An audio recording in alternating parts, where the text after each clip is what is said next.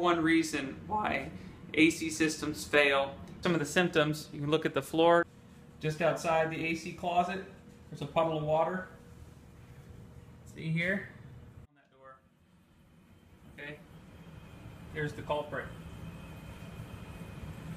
Filter. Completely impacted. Full of dirt. Okay? You got water dripping right there.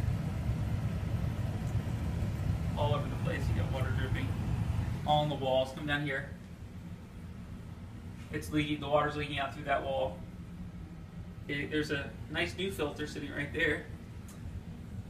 Puddle of water all over the place. Okay, so look up in here. I don't know if you can see this or not on the video, but there's ice up here in the coil.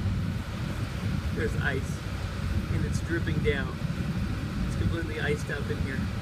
The reason it's iced up is because since it's so dirty, the coil's so dirty, you can see all the junk, and the filter was so impacted with dirt, debris, it's not allowing enough air to pass over the coil and keep it cooled down to not form ice. If it forms ice, it makes condensation, water drips down into the pan, and you get this rust, and it'll eventually rust out the coil. This condensate line right here, you barely see it's completely plugged up, causing it to drip all over the floor. I can't underscore enough the value of replacing the filter. Because this system hasn't had a replaced filter, it's caused all that water to back up into the system.